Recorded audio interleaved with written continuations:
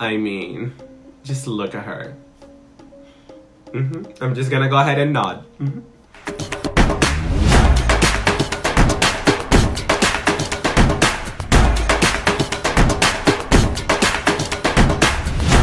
Good morning, universe. Good morning, everyone. This is John. Before we begin, please go ahead and click that bell so you can get future updates of my videos. So I just watched the preliminary competition an hour ago and I took some notes to talk about the top 10 candidates that kind of captured my attention. And that's what I'm going to share with you today in this video. But first, let's talk about the music. Music this year is totally different. I mean, usually Miss Universe would choose holiday beat, but not this year. It was too relaxing, to be honest with you, that I kind of fell asleep in the middle of the swimsuit competition. I actually like the music. It's something different. However, I don't understand why they use the same music, the same beat, for swimsuit competition, for evening gown competition, even for national costume. So I'm kind of surprised about that. I mean, they should have used like a faster beat for swimsuit, right? The stage, oh my goodness, I love the stage. It's very spacious with elegant background. You actually see all the candidates, their walk, their evening gown, and they really had that time to parade their national costume. To be honest with you guys, the excitement about this year Miss Universe is not as high compared from the previous years. I don't know, but I feel like they just arrived in Israel and all of a sudden it's preliminary and tomorrow is finals.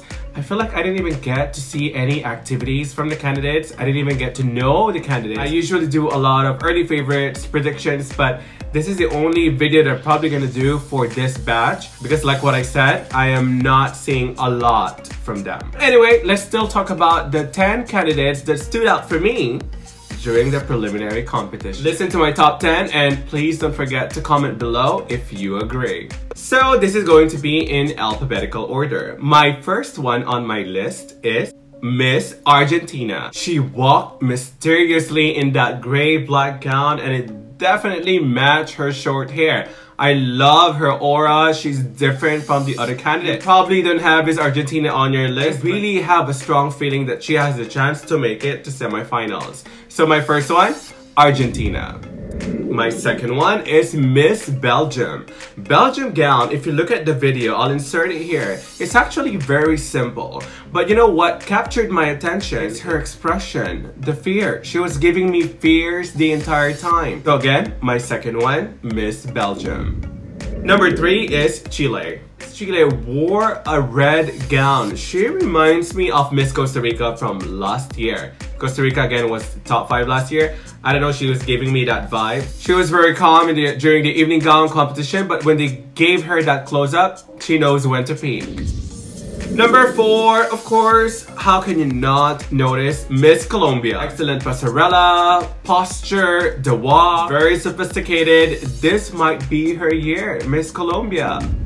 Number 5 is Miss Croatia. I actually don't know about Miss Croatia, but she's so gorgeous. She looks so confident. She did everything she could during the preliminary for swimsuit, especially during that evening. I have not heard her talk, but I think based on her performance, she might be one of the semifinals, Miss Croatia. Number 6 on my list is Miss India. I really have a strong feeling that Miss India will take the crown this year. Just watch the video. Do I even have to say anything about it? I mean, just look at her.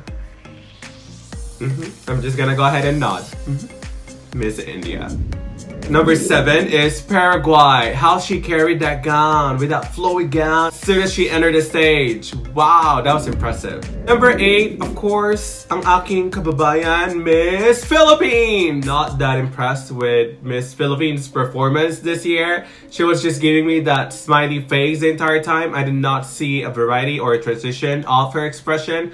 I did not even feel any fierceness at all. She was too safe. Somehow, I felt that I wish she incorporated some techniques during her local pageant, but this year preliminary, of course, I think she will still make it to semifinals. As you know, Philippines probably has the largest fan base, so she will make it, but she really needs to peak. She needs to give me that fierce look, needs to give me a transition during her walk. I just didn't see that this preliminary.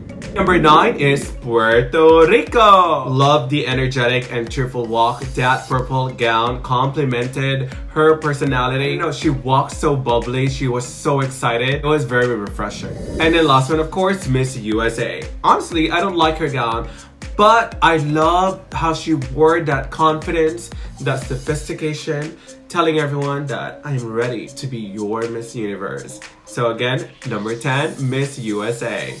So who's gonna win this year? I don't know if I even have time to do my top 3 prediction because tomorrow is already Miss Universe, but my top 2, okay, any of the 2 can win Miss Universe just based on what I saw during the preliminary competition. And I'm talking about Miss India and Miss Paraguay. One of them will be Miss Universe 2021.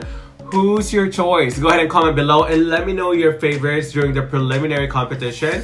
After this vlog, I'm gonna go ahead and watch the national costume competition and we'll see if I have time to do another video about that, like a top 10 review or something.